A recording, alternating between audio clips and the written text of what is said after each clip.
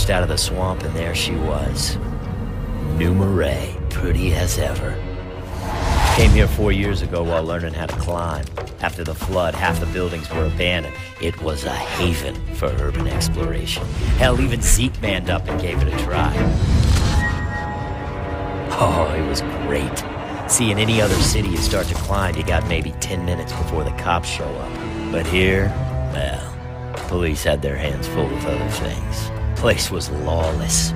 It was raunchy, and except for the hangovers, it was goddamn heaven. But not anymore.